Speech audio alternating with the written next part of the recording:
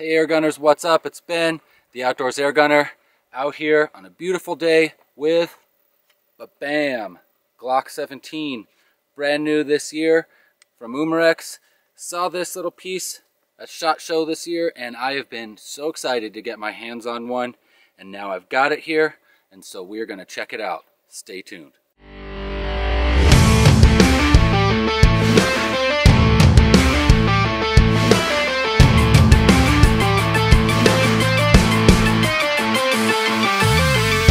Alright guys, so I was really excited this year when I saw at SHOT Show that Umarex had gotten the license from GLOCK to go ahead and basically make a total replica of some of the GLOCK lineup.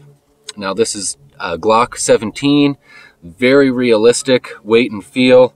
Once you've got the magazine in there, especially, it's really got a good weight to it.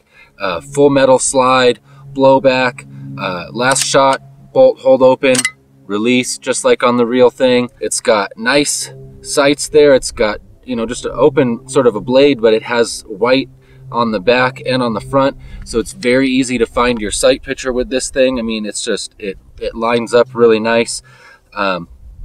Got the trigger safety switch just like on the real deal. The grip is really nice. It's got these finger moldings kind of on it, and sort of an ambidextrous thumb spot there. Got it on both sides. It's got the GLOCK branding here on the grip.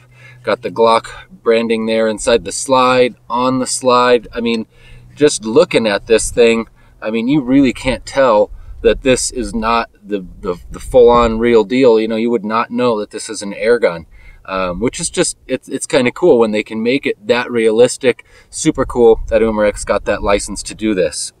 So today, what I'm going to do is I'm going to hope that those thunderstorms that passed on don't come back with more of them over the hill, and we're going to put this thing through its paces. I've got my chronograph. We'll get that out first. We're going to see what it's doing for some crony numbers. I'm going to go ahead and count all the shots that I get on a fresh CO2, see how many shots we're getting out of it, and we're going to also go ahead and shoot a little squirrel target out there. I've got it set up at 12 yards so that we can see what sort of accuracy you guys can expect out of this thing. So let me go ahead and grab the crony. We'll get that set up and we'll get this thing rolling.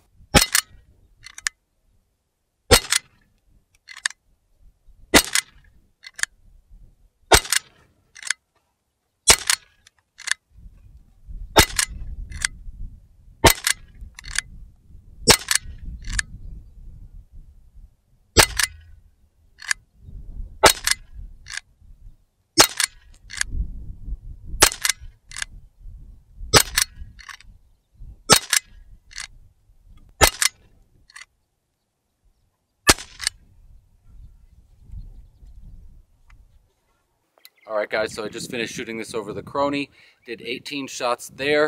I'm going to go ahead and get the mag reloaded. Then we're going to finish off this CO2 on a little squirrel target I've got set up out here at 15 yards. And we're going to see just how many shots we get per CO2 in this guy. And we're going to go ahead and, of course, test the accuracy in it. So I'm going to get the camera pointed there at the target, and let's start counting.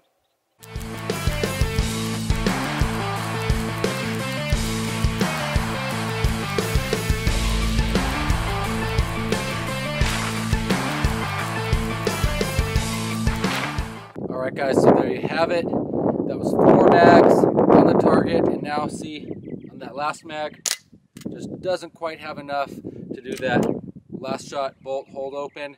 So I know I must be running low on CO2. So I'm going to say this is getting somewhere in between 80 and 90 shots per CO2, which is pretty good for a CO2 gun with a blowback action.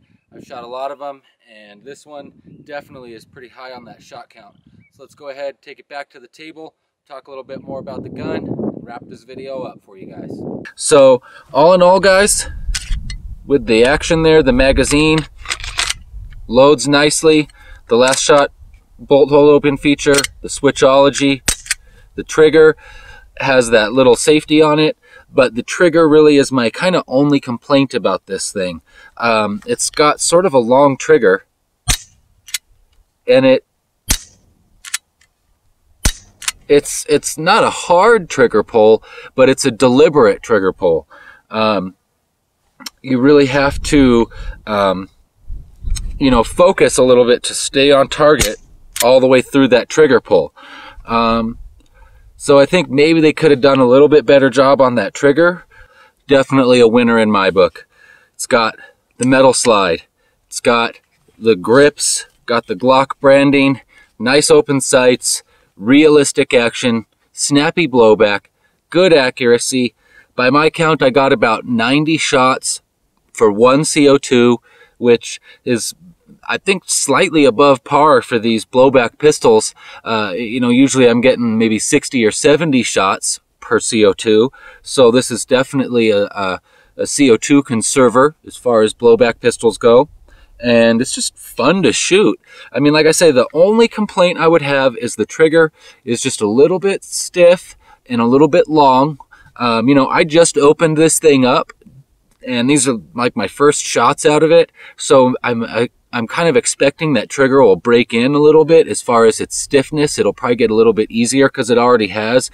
Even over just these first few mags that I've shot, it's smoothed out a little bit and it's gotten a little bit easier. But it's always going to be a little bit long.